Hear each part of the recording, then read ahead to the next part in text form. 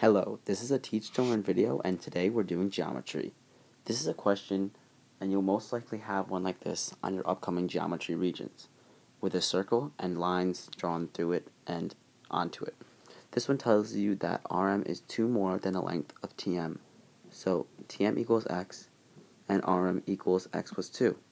It also gives you that QM equals 2, and SM equals 12. When you have two chords intersecting inside of a circle, the products of the segments of one chord equals the products of the segments of the other. So you set this up as x times x plus 2 equals 12 times 2. Distribute it out and you get x squared plus 2x equals 24. Now the x squared indicates that you have a quadratic here, so you subtract the 24 from both sides to get it equal to 0, and you get x squared plus 2x minus 24 equals 0. Now you need to find two factors of negative 24 that are going to add up to positive 2, and those factors are 6 and negative 4.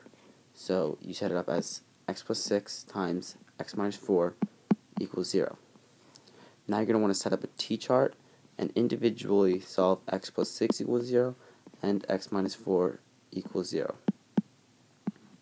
When you solve that, you're going to get x equals negative 6 and x equals 4, but because this is distance and you can never have a negative distance, you immediately reject the negative 6 and you're left with x equals 4. But that's not it.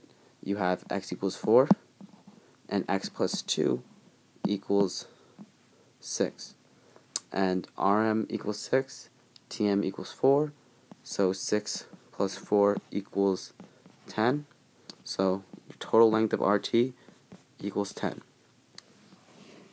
Thank you for watching. Made with Doodlecast Pro.